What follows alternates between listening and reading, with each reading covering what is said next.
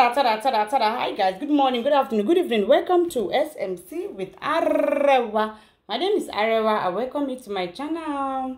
If you are new, kindly click on that subscribe button and don't forget to on your notification bell so you can get notified whenever I drop a new video, so you can come and check it out. Also, this is a Yoruba and English channel, so thank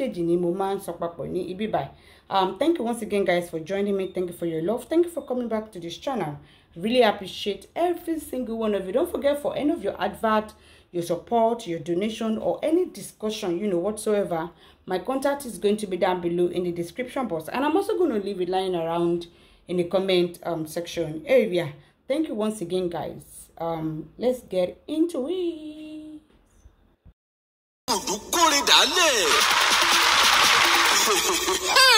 ìrèdè ẹ máa yọ̀ torí ntẹ́ ń wá lọ Sókótó ti wà lápò ṣòkòtò yín. Legacy Food ní gbogbo tó jọmọ́ oúnjẹ lẹ́wà àti tòkè òkun ti bá rọrùn dé. Ọ̀gá ni wọ́n nínú kábàánì ṣètò oúnjẹ, ṣé tilẹ̀ wa ni àbí tòkè òkun Continental Foods. Bá a ṣe ń distribute ní Nàìjíríà bẹ́ẹ̀ là ń ṣe káàkiri òkè òkun. Àwọn oúnjẹ aládìídùn tá a ti package bí ẹja gbígbẹ, ọ̀fadà rice, èlùbọ́, gàrí, irú, ẹ̀wà olóyin àtàwọn oríṣiríṣi ohun ìsebẹ̀. Báwo lẹ ṣe fẹ́ sí ní Legacy Foods? Bá a ṣe ń tà á lẹ́jẹ̀wọ̀n láǹfààní tún wà fún àwọn alára tútà láti wá kó lọ́pọ̀ yanturu pẹ̀lú owó péréte. Tẹ́sí máa rí èrè lọ́pọ̀lọpọ̀. Dádì, mọ́mì, gbogbo ẹ̀yin ilé ìtajà ìgbàlódé tó jẹ́ ti oúnjẹ, ẹ má làágùn jìnnà. Tí yín ni láti rán Legacy Food níṣẹ́, á sì jẹ bó ti tó àti bó ti yẹ. Bó sì ṣe àwọn aláṣẹ ìgbàlódé tó jẹ́ ojúlówó lẹ́yìn fẹ́. Legacy Food ní ẹ kàn sí, because we are modern and culture service provider. Láti bá wa dòwò pọ̀, ẹ kàn sí Legacy Foods tó wà ní Nàìjíríà,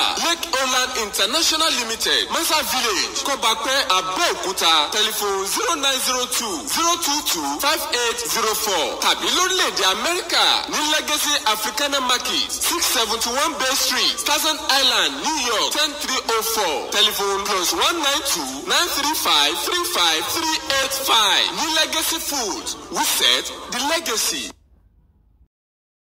Iyabo Ojo, let's start with Iyabo Ojo. Iyabo Ojo came out to pen down I'm sorry, I have a little cough, flu, so Emma been with my voice is kind of cranky somehow. I have a little cough. I got the flu. So she wrote something and said, let me read what she wrote, and then I will share my own opinion. I'm too outspoken, too confrontational, too blunt. English language is not really my language. So if I don't pronounce some words well, I'm sorry. I apologize, beforehand. So my English is not that. English language, language in me, so too blunt, they say. My opinion must not be heard unless it aligns with theirs. I must stay silent or get crippled. The witch art is eating deep into my soul. But damn, the hate screams louder. I fought for a girl child who was sexually molested. I was labeled bad and evil because one of my own Yoruba senior colleague was accused. Again, I chose to follow my heart and support LP in a Labour Party, and the hate and resentment grew even worse, and I was labeled an Omoali Yoruba, and now I must pay a compulsory best of judgment based on my celebrity status by the layers of over 18 million personal income tax. So now I have to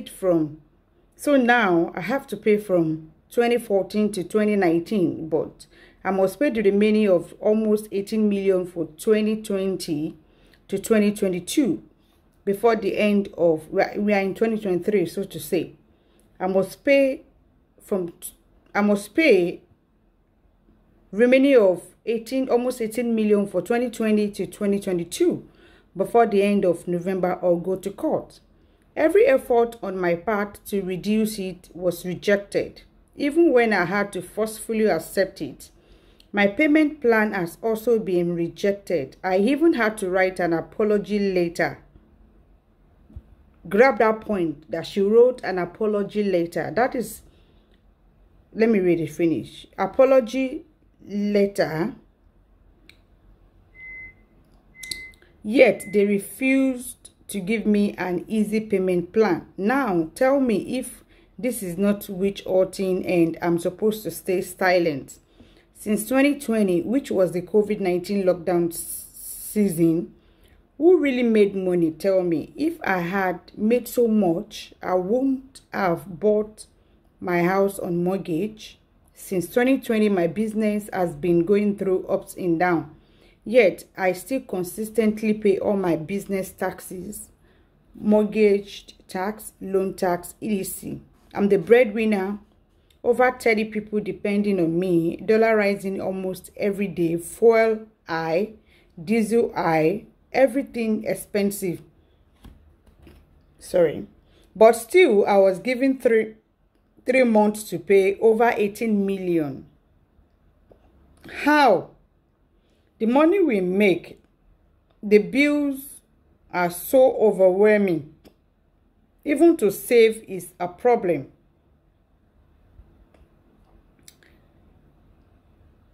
Which kind of business will you people have me do to make a profit of 18 million to pay you this period? Why is my payment plan being denied? Why? Guys, please don't blame celebrities who chose not to speak up or lend their voice. Doing so comes with a lot of consequences. She wrote that, and I've seen a lot of comments, people sending it to me, asking me for my opinion and stuff like that. I read a lot of comments under that a particular post, and I'm going to say I am a little bit disappointed. Hear me out. Based on the fact that the name, or perhaps I would say the nickname of Queen Mother given to her, and I'm going to say this is a little low, like a little low of Iyabo Ojo to want to use emotional blackmail, to want to manipulate emotional, blackmail of the public over this tax issue with the government or no tax issue with the government. That's the way I see it. And the reason being that she said she wrote she's not been paying her tax from 2000 since 2014. She's owing to 2022. So this is an accumulated tax. It is an accumulated tax. She said she had to write an apology letter. That is she acknowledging that, yes, I've not been paying my tax. I am owing. So that is she acknowledging pé òun ò kí san tax, òun jẹ gbèsè tax. She writing that apology letter is literally an acknowledgement on her part that, yes, she's owing tax. And to my surprise, most people that are supporting these are people that live abroad, that they themselves, they know what tax or no tax is. That some of them that they don't even have business abroad pay more than this money that Iyabo Ojo is lamenting, emotionally want to emotionally, blackmail us over consigning against the government. And may I remind you, this is an accumulated tax of overtime. This is not because she is. This tax or no tax issue that she has been dealing with the government has nothing, absolutely nothing to do with her lending her voice. I mean, it is an issue that has been going on between her and the government way before she started lending her voice for the voiceless, so to say, or supporting Labour Party or no Labour Party. Ijo lo support Labour Party. Ijo lo ti jẹ gbèsè tax. I mean, I don't know why she wants to come, she wants to combine these two things together, which to me, I don't think it's the same. And while abroad, most of you that don't even have a business, so to say, you people, I'm sure you people pay tax. Some of you even pay more than this amount that she's talking about. Those of you that are abroad that don't even have any business. She has a lot of businesses. Restaurant, bar, boutique. She just opened another business of recent. Her husband, Paul, is let's say a billionaire. And Iyabo is flying first class back and forth. You know, showing different wealth on social media. You think the government or the tax people are blind? They don't see all these things. Your display of wealth on social media. You think they don't see all these things? And this tax issue that you are talking about now, it has absolutely nothing to do with you lending your voice for the voiceless. It is an issue that you and the government, you have been dragging with the government have been dragging you over your tax payment way before you started lending your voice for the voiceless. It is low for her to want to join this thing together just to, you know, to emotionally blackmail the public into thinking the government are coming for her because she's lending her voice. The fact that she wrote an apology letter to the government is an acknowledgement of her that she accepted that she's owing. And she has done this way before she started lending her voice for the voiceless, or way before she supported LP in a Labour Party.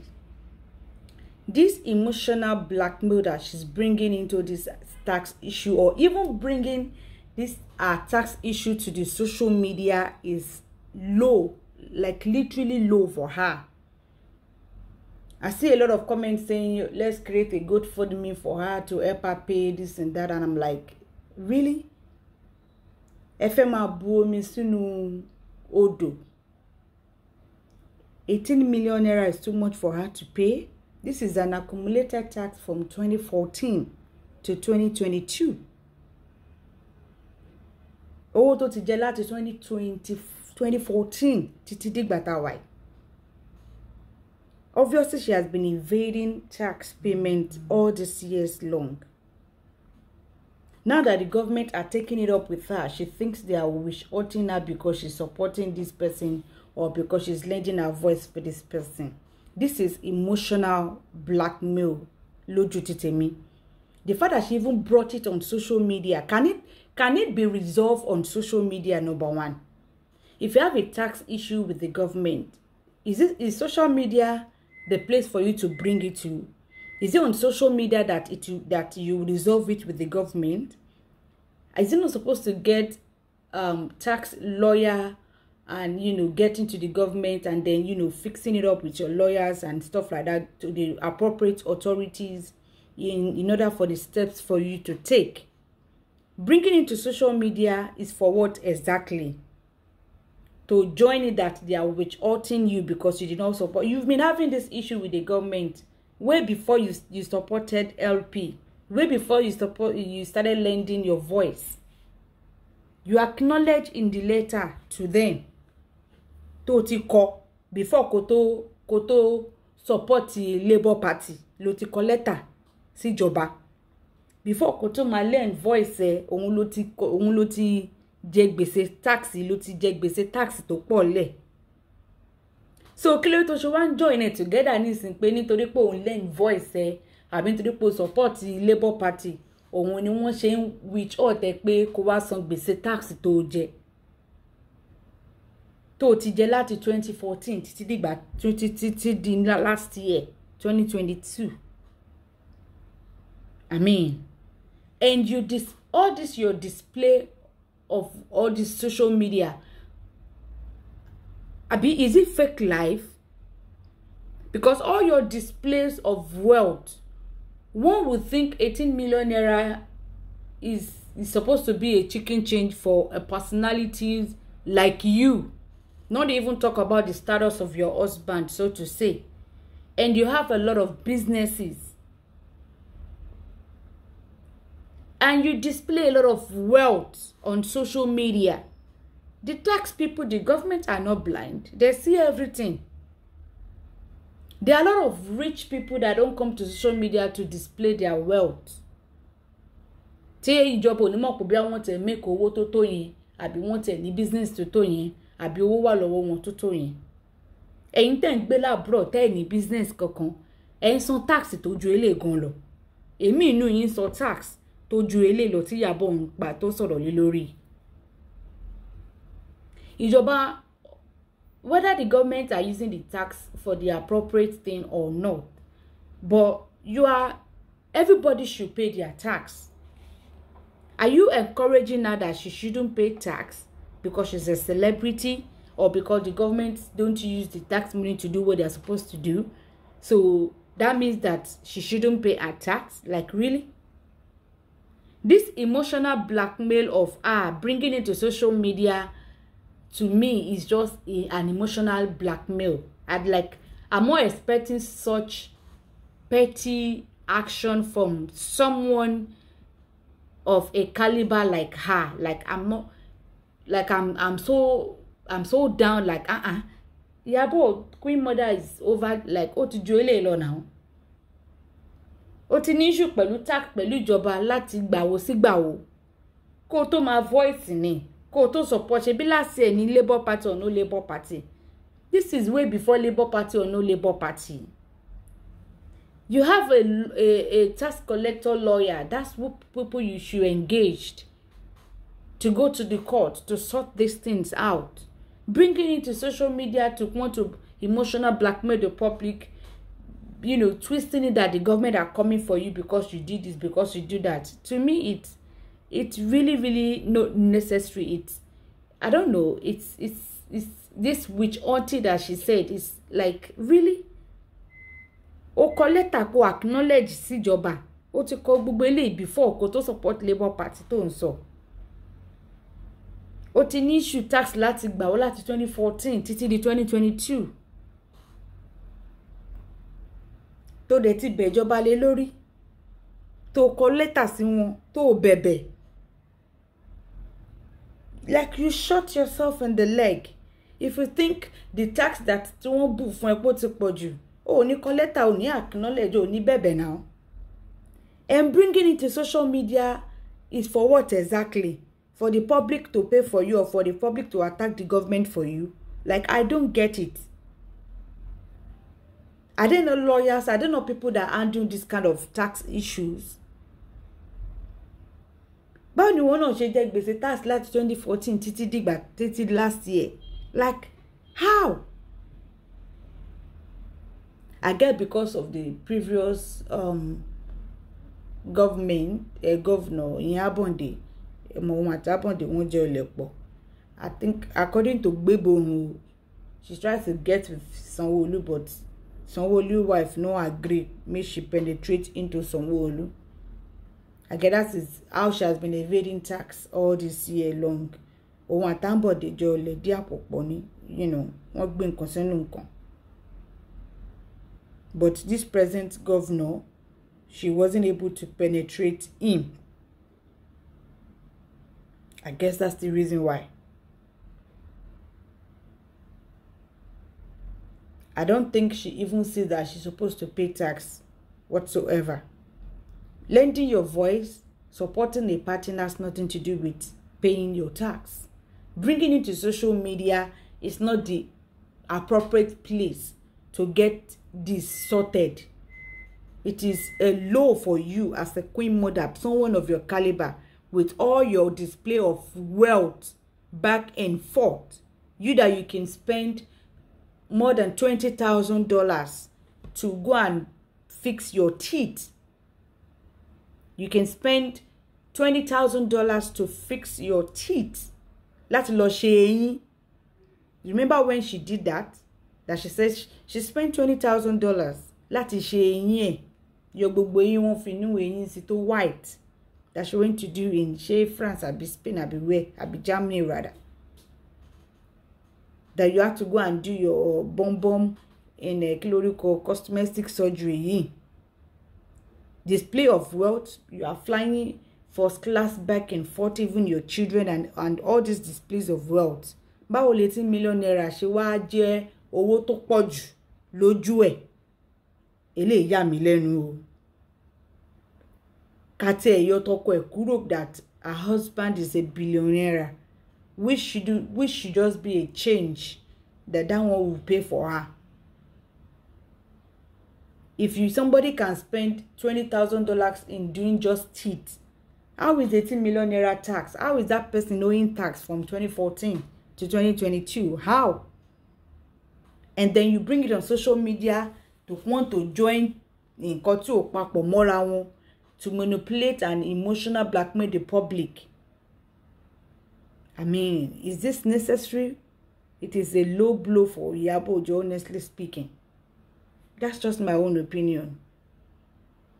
And I don't think the government is withholding her like she claimed. I don't think so. Because this issue has been on way before she started being the voice. I mean, she started supporting Labour. Labour Party was just last year now. So, nǹkan tí ò jọra wọn, òun ló ń join mọ́ra wọn láti ṣe mọ̀ pé our public, a lot of us we are very gullible. The people that you are seeing you are voicing for are the ones in your comment section even abusing you. Did you go through all that? And what was upon voice from? They are the ones that are either having abusing it. How can you be owing it as a OU? You have a lot of businesses under you. Your display of wealth is on the high side. So why you kidding when you might get tax? Go why you come and complaining by 18 million naira? I mean, Otuwagbuwa social media for that matter. I don't think that's the appropriate place to. I mean, oh God. Anyway, I be gbogbo nǹkan tá all the displays of wealth are just fake life. Are they just fake lives? Believe celebrity at your own risk.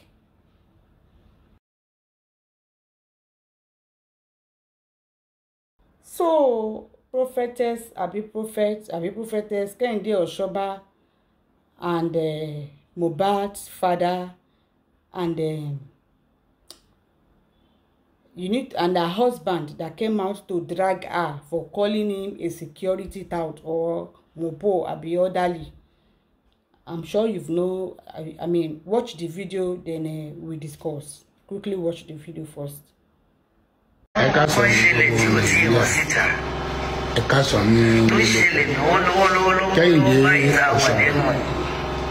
Èmi ni bodyguard there ní security tó kó dání lọ sọ́dọ̀ àwọn bàbá Mohbad kúrú gbá lẹ́nu ẹ̀.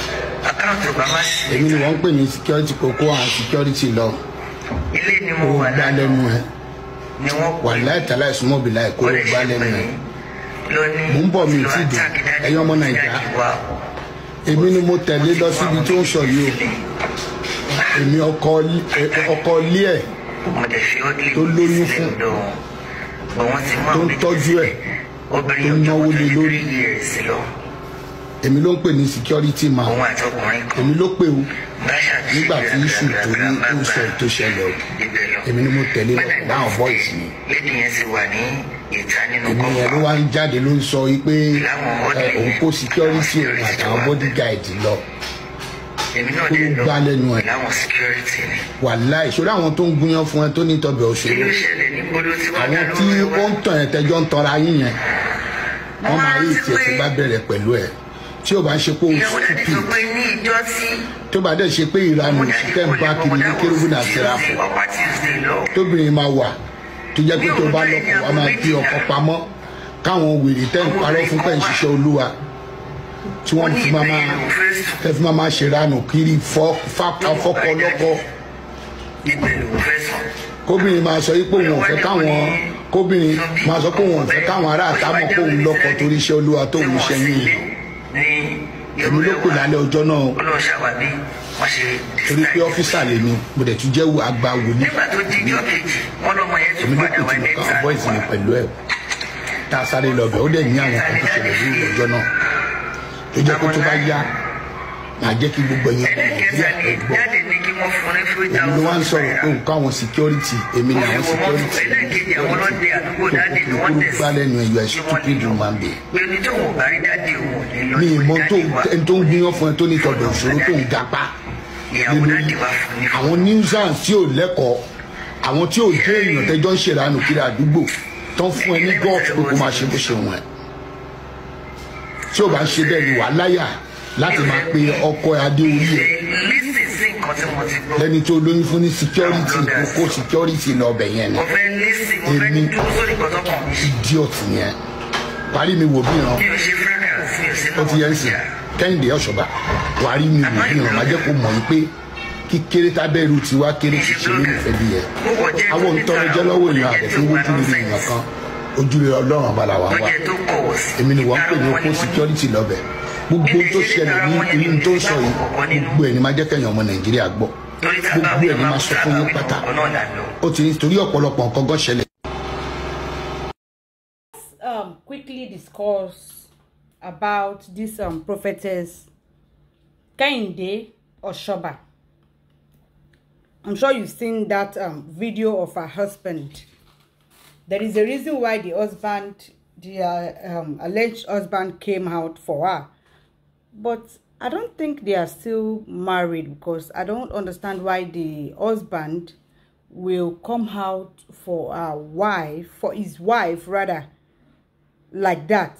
Like that, I don't understand, and I don't want to speak about a matrimonial issue with her husband.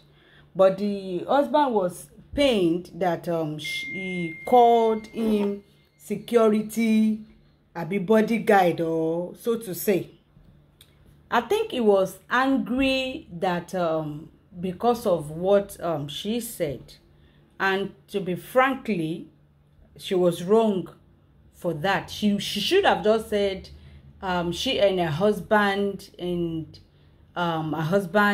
and some security followed her, not by saying a bodyguard, this thing and that. I think the husband picked offense with that. Probably she does not want people to know she's married, or I don't understand. But that is by the way. The most important thing is there was a video she did prior to this one that she did, that she was explaining something. You know, she went ahead to take Mohbad's father from Ikorodu and brought him down to Ikeja. Now, do not forget that this woman, her church or her base is actually at that same Ikorodu. But she brought Mohbad's father down to Ikeja, probably for people that wants to. Obviously, Mohbad's father cannot go to Mohbad's house. That's not proper, according to Yoruba tradition. So, she brought him down to Ikeja, probably in one of her houses, I don't know. But obviously, she did not rent an apartment for him in Ikeja. But she brought him down to Ikeja, for the sole purpose of people that want to come and probably greet him or something like that, if Ikorodu is too far for them. So Ikeja is, you know, in the middle or something like that. I believe that was our intention. Emma Binu, don't forget I have the flow, so my voice is kind of somehow. I believe that was our intention for bringing him down.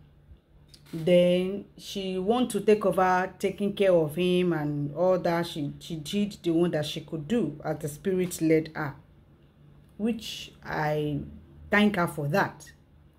Took Baba Mohbad to go and barb his hair, touch him up a little bit. Even though, to me, I'm like, ẹni tí ọmọ ẹ̀ ṣe kú, ṣé ó yẹ kó lọ máa gẹrun, kó lọ máa ráyè, you know. But in tabatu fojú èmi wò, if I have a problem with these people that actually do help someone and then bring it on social media to broadcast it. Like, I'm more understanding that aspect. Because if she had not posted where Mohbad's father was getting a haircut or teaching me up or something like that, people would not have the one that Femi Branch said. I totally understood and respected what the actor Femi Branch, I'm sure you've all seen his video, what he said. Báàlẹ̀ ọmọ yẹn ṣe máa kú tó máa ráyè láti lọ máa gẹrun kiri. Nǹkan tó yẹ kó máa pariwo kiri justice, kí ló pọmọ wọn, kí ni kò pọmọ wọn, igbá kan àwo kan. À ń pé kí ló dé táwọn èèyàn ṣe ń donate owó back and forth. Èèyàn kú tàìkú, àwọn èèyàn ti bẹ̀rẹ̀ sí ní donate owó fún ìyàwó, wọ́n ti bẹ̀rẹ̀ sí ní donate owó fún ìyá, tí ó dé pé pastor kan fún ìyá gan ní 10 million naira. I understood and I like the aspect in which the actor Femi Branch spoke, from. I'm sure you've seen the video of that, which is by the way. But then you cannot still hinder people that want to help. Ìgbà téèyàn bá fẹ́ ṣèrànlọ́wọ́, kéèyàn ṣèrànlọ́wọ́. If you think it is when justice is being served or when it's being buried is when people should start helping out, people might not be interested by that time. Okay, people might not be interested by that time. I remember Timothy's case when he was the encounter that Adedoyin used to say. People started donating money for his wife and his family and his mother and all that, even though he was not buried yet and justice has not gotten. People started donating money. So it is not, to me, it's not a big deal, so to say. Even though the money donated to his mother, I don't think it is necessary to me, and the father is being neglected. I mean, how can a pastor give the mother 10 million naira? What about the man, the father, the one that actually suffered to raise him? The mother wasn't there when he was being raised. Everything that Mohbad is today is all thanks to his father, because his mother did little. We all know the story, how the story goes down. That's by the side. But before I continue, there's this question that I kept asking and I've not seen anyone give me a reasonable answer to it. Now, this is the question. The show that Mohbad went on on Sunday, the last show he went on Thursday, where he had a fight with his friend Abi and also with his wife, Wumi. My question is this. It is different. Wumi is married to Mohbad and they just have a baby, a 5-month-old baby. I mean, why did she follow him to that function, to that show? Does she normally follow Mohbad to every show, to every function before? Proud to them getting married and be proud to them having a child? Ṣó máa ń tẹ̀lé ọkọ ẹ̀ lọ sí show, lọ sí ibi iṣẹ́ ní gbogbo ìgbà ni? So, but if she normally does, but this time around they are married and only ọmọ 5-month-old baby. So ó gbọ́mọ náà dání àbí wọ́n gbọ́mọ lẹ̀ ńlé, ó gbọ́mọ oṣù márùn-ún lẹ̀ ńlé, ó wá tẹ̀lé ọkọ lọ show ní Ìkòròdú. Àárín yẹn ni kò yé mi pé kí ni Wùmí tẹ̀lé ọkọ lọ ṣe ní show. Ṣó máa ń tẹ̀lé lọ show tẹ́lẹ̀tẹ́lẹ̀ ni? Because she's ó ń tọ́mọ lọ́wọ́, ọmọ múyàn lọ́wọ́, 5-month-old baby. And then she followed him to show with the 5-month-old baby. Is that the kind of marriage that she and Mohbad practice? Because I still don't understand what Wumi was doing at that show that particular day. If Tobayepo man tẹ̀lé ọkọ ẹ̀ lọ show, proud to them getting pregnant and having a child, it's understandable.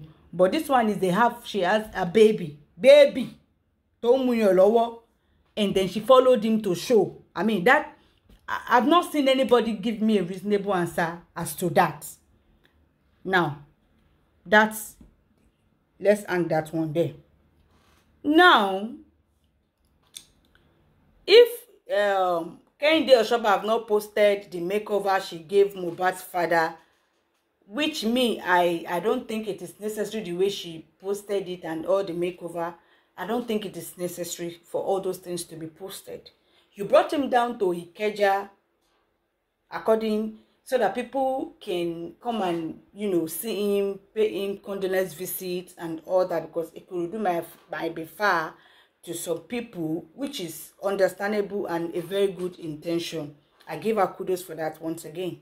But then, all the makeover that you were doing for it and all sort of things like that, I don't think it needed to be broadcast, but she did all that probably so that people will start maybe donation for her in order for her to help the man more better or blah blah blah. I don't know that aspect, but that's just, I mean, it is proper to reason to that angle too, because most of celebrities or pastors or whatever that have been on this case, 99% of them are just catching cruise and trying to, you know, benefit from it.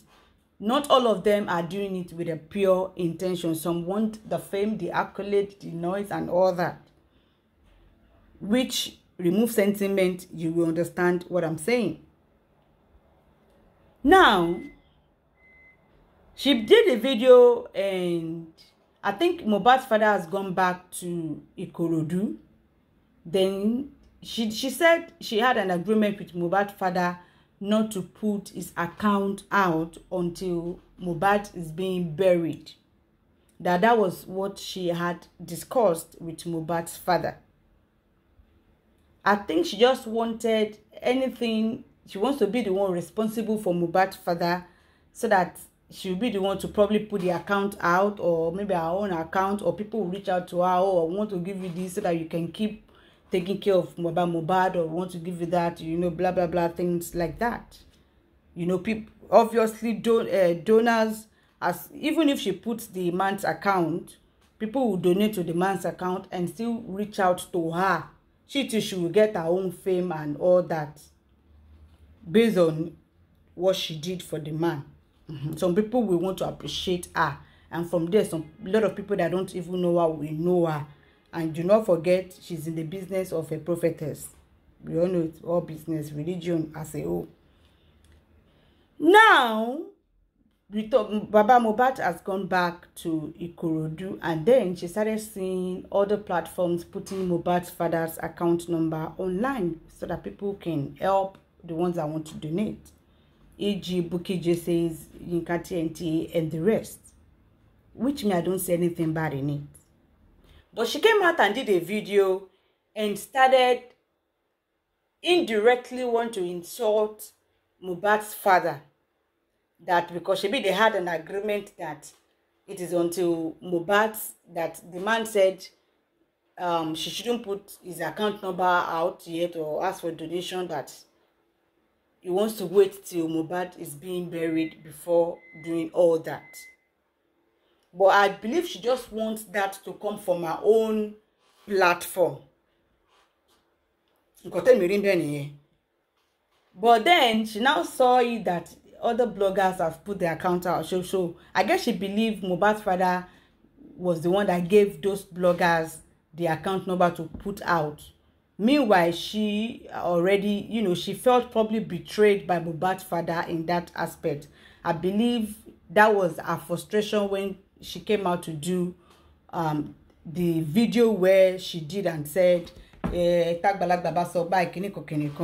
want to put that video here, but it is on, and at least Yinka spoke about it, that Mohbad's father honestly does not need a permission to put his account numbers out, does not need a permission to speak to other people. I think she does not want other people to speak to him, to talk to him. She just wants everything to come from her own platform, to be only the one so responsible for the whole thing. Which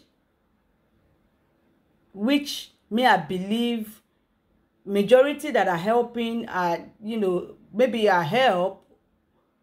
Actually, she wants something in return, like it's not from like pure, because I don't know why she would get angry that Mohbad's father gave other bloggers account number.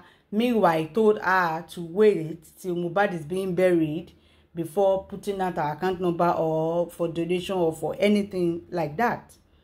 No, Mohbad's father is not a kid, is not a baby, and she cannot be controlling him. I think she wants to control him, but she cannot be controlling him. Prophetess Kehinde Eshoba is a man, a full-grown man. He does not need to take permission from you to speak to other bloggers or to give or to authorize other bloggers to put his account out. He does not need to take permission from you whatsoever. He doesn't need to do that. Unless all the help, I be the makeover, be whatever you did for him, you were hoping to get something in return. Because if not, I don't understand why you would get angry over that. It's not like you had a written agreement with Mohbad's dad. If he told you that he wants you to hold off putting his account out, at the same time, he spoke to other bloggers and probably whatever they discussed, he decided to tell them to put it out. You don't know that aspect of it. So, and then he does not need any permission from you to do whatever he wants to do. At any time he wants to do it. He does not need to take permission from you. He does not need to tell you first. He doesn't need to do all that. He does not need to do all that. He did not beg you to come and pick him to Ikeja to give him a makeover or this and no. So I think she's wrong in that aspect. Then she came out to explain this video that you just watched now, where her husband came out to bash her over that video, claiming that Mohbad's father was kidnapped. Abi wanted to be kidnapped, almost kidnapped by a girl of like a 23-year-old girl. The girl came to the house and was asking Mohbad, you know, she just narrated the whole story. And to me, the whole story is not worth for me to play to analyze, because I think I will play to analyze on the Facebook, but on YouTube, I don't want to bore you people with it, because it just sounded to me like, she number one, kidnap Baba Mohbad in the first place. She kidnap Baba Mohbad. She almost 23 years old. Obìnrin ló fẹ́ lọ kidnap Baba Mohbad ní àbíbí ti báwo. And she said she had to go there when they called her, and that the girl, at a point she even said when they called her that the girl is looking, they call Baba Mohbad, and that the girl is looking for him, that she's waiting, blah blah blah, and that they even told them at home to give the lady, he doesn't know who the person is, 2,000 naira for transport fare. And to feel kidnapping you, Baba Mohbad ma fún ẹni ní owó mọ́tò. I mean, that storyline is not even adding up. But she said the person has been apprehended and taken to zone 2 to police station for interrogation, who sent her and the rest of it. But I don't think that is a case of Baba Mohbad wanting to be kidnapped by a 23-year-old girl or whatever. But she did mention him that it is probably a pastor or something that sent her or so. I don't know that. She first said the lady said she's pregnant for Mohbad. Later she said no, Baba Mohbad should give her 1 million naira. Later Baba Mohbad should give her money.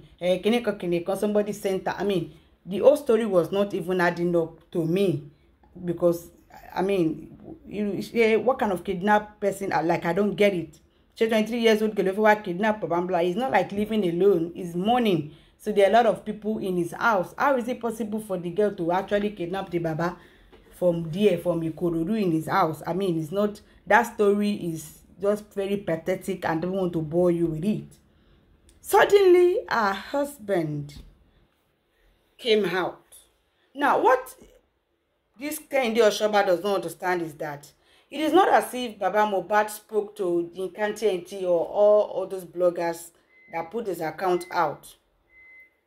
Do not forget, a lot of people have his account proud to you going to take him to Ikeja, taking him for makeover, blah blah blah. Some people have his account. He's not even the one that gave Bukky Jesse or Nkanti his account number himself. Like, he didn't speak to them. He wasn't the one that gave them the account number. The people that have it, it could be his friend, younger sister, whatever, that gave one blogger the account number, and that one another blogger picked it from that platform and posted it on her own. Because people were reaching out to those bloggers that they want to help him, they should find his account number. So But Mohbad's father wasn't the one that spoke to those bloggers, gave them his account number for them to pull it out. No, it wasn't the one that did that. Account number Baba Mohbad wà tẹ́lẹ̀. Proud to all this investigation, kan tó lọ wú òkú, kan tó lọ ṣègbà, kan tó lọ ṣàgbọ̀n. So àwọn kan ti ní lọ́wọ́ tẹ́lẹ̀. Baba Mohbad kọ́ ló pe àwọn bloggers yẹn pé yẹ account mi síta, like òun kọ́ ló ṣe yẹn. He's not the one that did that. Some people have it proud to all this, but when people started coming out, how people were donating money for Iya Mohbad tó ṣán lọ bí orí tó ń ṣọ́ngi for 15 years tó gbọ́mọ lẹ̀, ẹni tó jìyà lórí ọmọ, kò sí anybody tó rántí ẹ̀. Imagine a pastor giving Mohbad's mother 10 million naira. Like, seriously, for real? What about the father? Ṣé ayé ìyá lọkùnrin wà ni? Ẹ mọ̀ pé àwọn obìnrin míì wà tó jẹ́ pé wọn kì í ṣàbíamọ. Wọ́n fòbò wọn bímọ bọ̀ wọn ń ṣàbíamọ. Àwọn ọkùnrin míì wà wọ́n ṣe abíamọ ju obìnrin tó fòbò bímọ gan lọ. Ìkànnù wọn ni bàbá Mohbad yìí, abíamọ ni, despite the fact pé ó jẹ́ ọkùnrin, irú wọn dẹ̀ ṣọ̀wọ́n. Ìyá Mohbad mi ò lè pé abíamọ kan lọ títí ni ìyá Mohbad. Mo sorry, opinion tèmi nìyẹn. That's my own opinion. And when this boy was sick and everything, they didn't tell his father.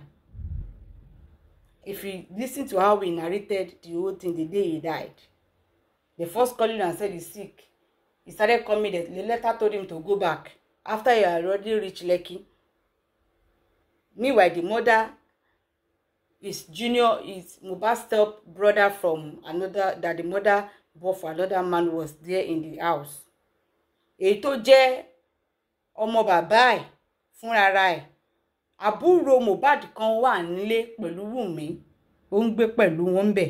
Ìyẹn àbúrò ẹ̀, step brother ẹ̀, that is the one that the mother, you know, when the mother left Baba Mohbad, when she did what she did and left, she went to remarry and have 3 children with the other one and to the other person.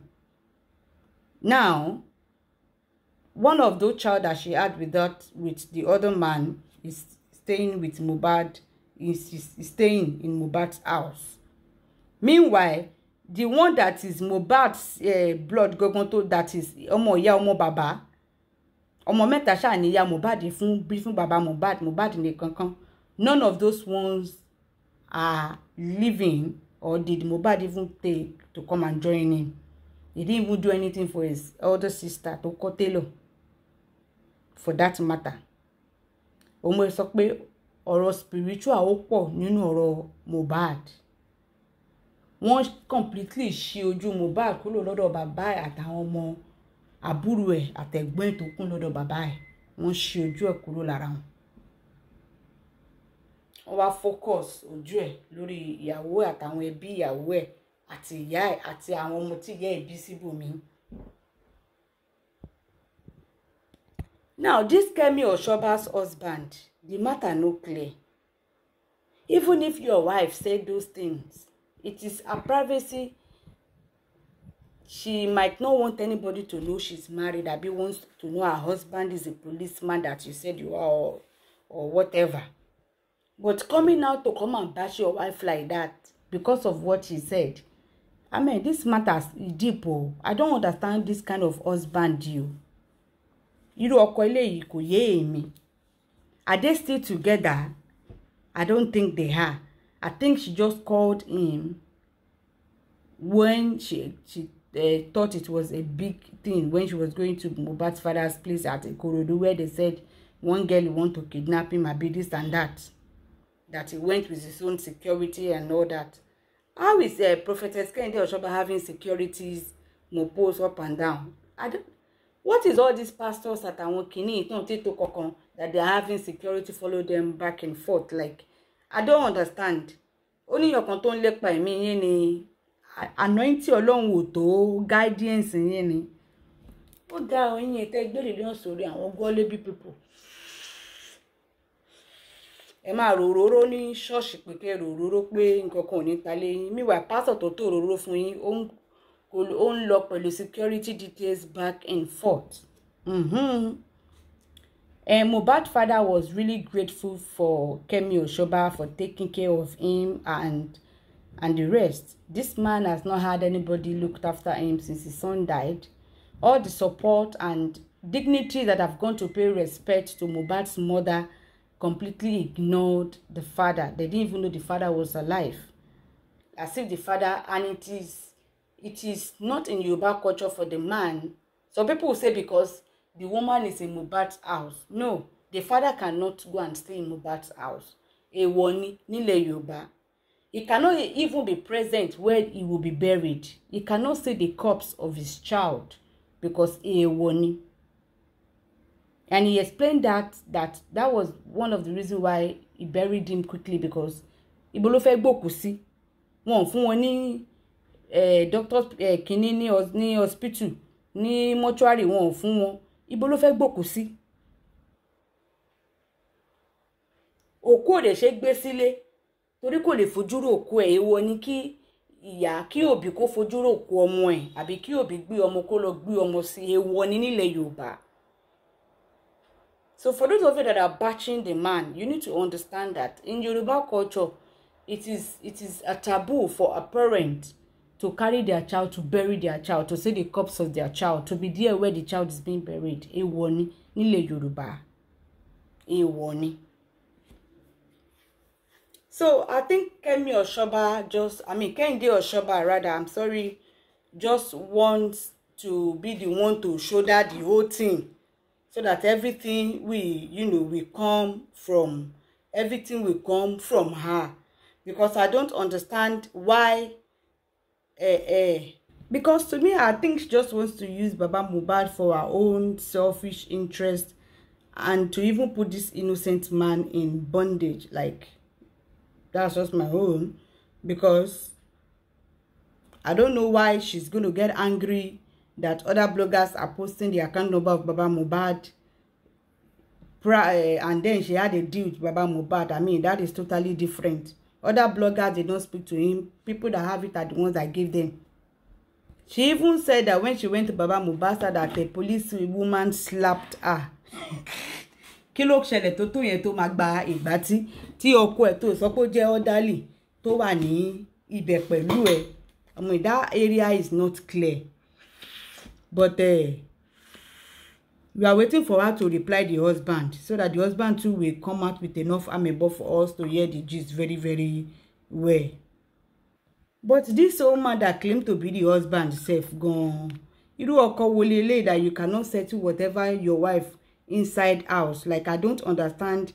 You claim to be a prophet too and came out to be talking. Abi, even if she call, but it's disrespectful to even call your husband a security. Like, it is disrespectful. Ní tòótọ́ tó bá jẹ́ pé tòótọ́ lọ́kọ ẹ̀ ni o.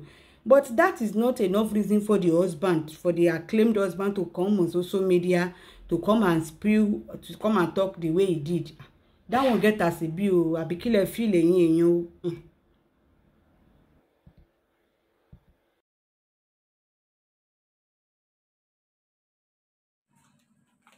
Ẹ káàárọ̀, ẹ káalẹ́, ẹ káàsán.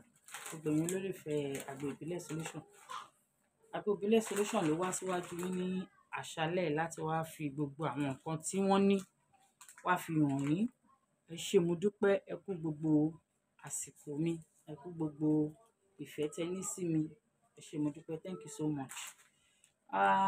A ní nǹkan lóríṣiríṣi ní àṣẹ alẹ́ yìí láti Agbo Ìbílẹ̀ Solution. Kọ́kọ́ bẹ̀rẹ̀ lórí fertility treatment. Ṣé rí fertility treatment lélẹ̀? Nínú set fertility treatment, liquid, a ní liquid méjì, root ẹyọ kan, bẹ́ẹ̀ tí kan nínú tó tóbi jù nínú liquid yẹn lélẹ̀. So ẹni tó bá nífẹ̀ẹ́ sí kó pè wá. Bẹ́ẹ̀ ẹ jẹ́ kí n rán yín létí pé ẹni tó bá fẹ́ lo àgbo yìí tí ò bá ṣe period kò lè lò. Kì í ṣe ẹni tó ti wọ menopause ló fẹ́ lò, kò dẹ̀ ṣe ẹni tó ń wá period ẹ̀ ló fẹ́ lò. Tẹ́ bá fẹ́ àgbo tẹ́ máa fi rí period yìí, a ní washing and set tó jẹ́ pé ti period, obìnrin tí ò ti wọ menopause tí period ẹ̀ ti lọ, tí ò dẹ̀ kí period ẹ̀ lọ in time, ẹ pè Agbo Ìbílẹ̀, ẹ kàn sí wa, a máa wà lórí service láti attend sí yín. This one particularly it's fertility yẹn set mẹ́ta ni. Tẹ́ bá nífẹ̀ẹ́ ẹ kàn sí àgbo ìbílẹ̀ solution a máa dá yín lóhùn. Ṣé rí a ní àgbo diabetes, high blood pressure lélẹ̀ báyìí a máa send eléyìí láàárọ̀ ọ̀la. Àwọn ò ń ṣàgbo tiwa sílẹ̀ o, ẹni tó bá order àgbo la máa ṣe sílẹ̀ fún. Tẹ́ bá ti order nǹkan tẹ́ fẹ́ ẹ ṣáà pè kẹ́ order nǹkan tẹ́ fẹ́. Ọjọ́ tẹ́ bá fẹ́ kẹ́ order fún wa ọjọ́ kejì a máa ṣe, a máa send ẹ̀ sí yín. And send all over the world except Canada now. Canada ni ò gbà ká send ẹrù for now. Fáwọn wọ́n wà a little bit nice sí wa, kàmá ni wọ́n bad, wọ́n nice gan. So a ní oríṣiríṣi àgbo. A ní ọkùnrin tí ó ní problem pẹ̀lú sperm which is sperm count. A ní àgbo sperm count, a ní high blood pressure, a ní diabetes, a ní arthritis tọ́wọn Yorùbá wa ń pè ní àwọ́ká, a ní anti-stroke, a ní àgbo jẹ̀dí. Orí eléyìí ń sìn àgbo jẹ̀dí ni. Àgbo jẹ̀dí. This is ordinary jẹ̀dí. The smallest one lélẹ̀. A ní àgbo jẹ̀dí. This is akọ jẹ̀dí. Àgbo jẹ̀dí ọ̀pẹ ẹ̀yìn alẹ́. Jẹ̀dí àtọ̀pẹ̀yìn alẹ́ 3-in-1 fún ọkùnrin tó ti ń ṣe méjì mẹ́ta tẹ́lẹ̀tẹ́lẹ̀ tó wá dẹni tó ń ṣe ẹyọ kan. A ní ìdákọ́lẹ̀, a ní afàtọ̀. Ìdákọ́lẹ̀ wà, afàtọ̀ wà. Kí ọkùnrin kó fẹ́ gbé nǹkan sí kó kọ́kọ́ lè tẹ́lẹ̀ kó tún gbẹnúlẹ̀ báyìí. Kí ló dé, kí là ń jẹ? Ẹ rọra jẹ ṣúgà ẹ jọ̀ọ́ o.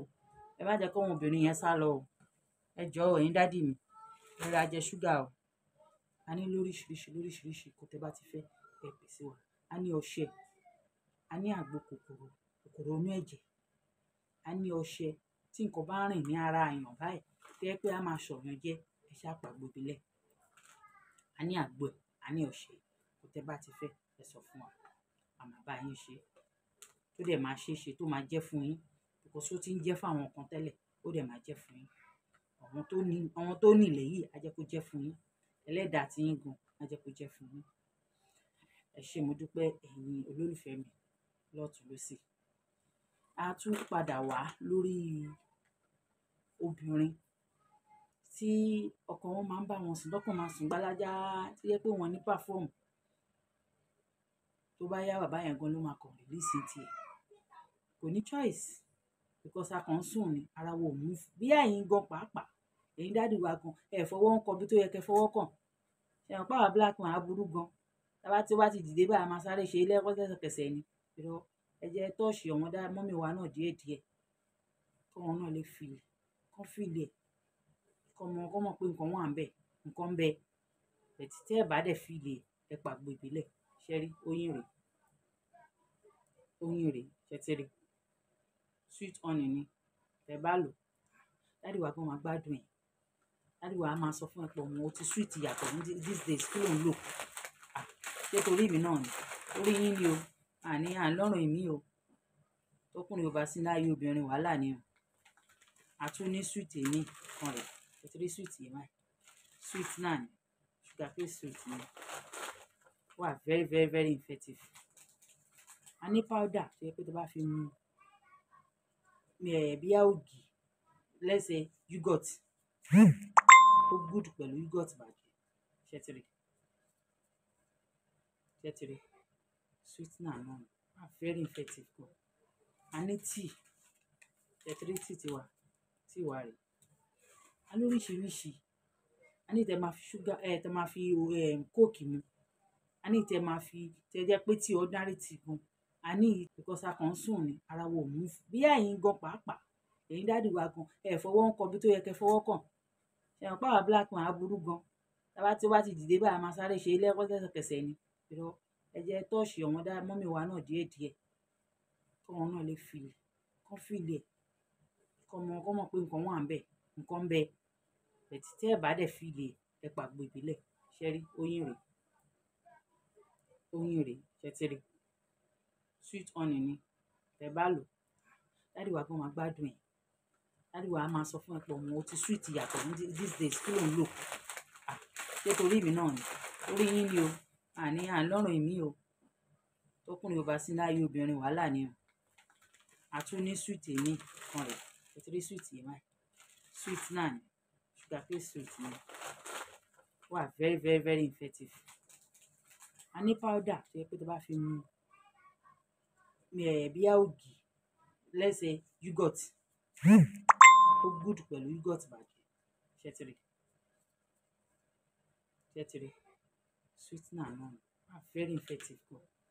A ní tea ṣẹ́tìrì tea wà rẹ̀ a lóríṣiríṣi a ní tẹ máa fi sugar tẹ máa fi coke mu a ní tẹ máa fi tẹ jẹ́ pé tí ordinary tea gan a ní èyí tó yẹ pé tablet ẹ máa lò tó bá ṣe ń lò báyìí máa wet wọ́n máa pè wọ́n ní where are you I'm missing you come on ọtí máa pè nìyẹn ẹ lọ bèrè lọ́wọ́n tó ti rà wọ́n ròyìn ẹ jọ torí Ọlọ́run yín ìyá mi ṣe àwọn pọ̀ ọmọkùnrin níyàn bá ti bí wọn méjì mẹ́ta wọ́n máa ń sá lọ wọ́n á lọ máa bá sọ̀rọ̀ kéde kan bì kan ẹ jọ o ẹ má jọ sá lọ a ní tightening tó yẹ kó tó bá fi fọbẹ̀ báyìí wàhálà wà rà pé nǹkan ò tí jáde ń bẹ̀ a lè dìgbà báyìí ni dáàdì wa gan bá fẹ́ wọlé gan ẹ máa wá kí lórúkọ tó ń pe kínní lubricant tẹ máa lò ẹ jọ o kò máa ń fàfẹ́ ṣọ̀hún tó bá ti tight jù ẹ ra lubricant ní pharmacy kẹ ẹ má jẹ́ kó máa fi saliva sí yín lábẹ́ o ó máa ń fa infection nù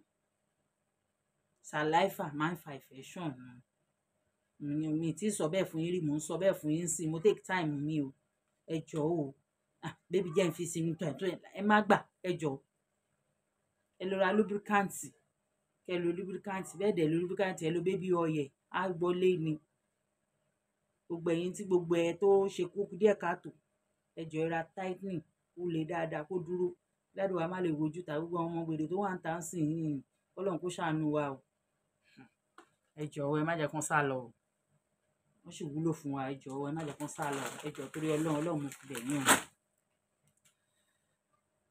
Ẹ̀yin olólùfẹ́ mi ẹ ṣé mo dúpẹ́ lórí ètò díẹ̀ tá a sọ rárá ṣe lálẹ́ yìí ẹ jọ̀ọ́ torí Ọlọ́run ṣe rí skin ṣe rágbó ìbílẹ̀ ṣe rí pàgbó ìbílẹ̀ gan ò fẹ́ gbà àgbò ìbílẹ̀ gan sì wà ń tàn wọ́n sì ń ṣe spere ọṣẹ yìí ni ṣe rí ọṣẹ yìí ẹ wá wo ọṣẹ yìí ọṣẹ yìí ń ṣiṣẹ́ o lára àwọn tó ní gbogbo àwọn dot kìíní lára láyà ní gbogbo ara ó máa yọ gbogbo ẹ̀ kúrò ní ọṣẹ yìí èmi fúnra mi gangan ni mò ń ṣe òun dẹ̀ ni mò ń lò mi ní makeup lójú o ẹ wò ojú mi kò sí makeup o lipstick yìí lásán nìkan ní àfẹ́ àìláṣẹ tán gbé sí wa lójú yìí o kò sí makeup o kò sí nǹkan kan ṣẹ́tírí